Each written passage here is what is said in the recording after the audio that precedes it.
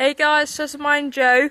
I built this stick pylon, so I made stuff out of wire with sticks just to build the whole structure of a pylon, and I used bamboo sticks to make it a shape.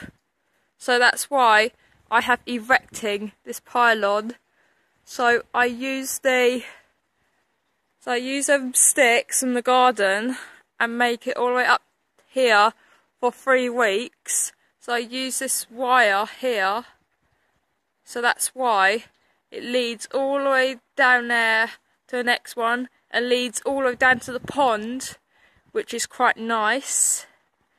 So, and yes, we've got one of the stick ones.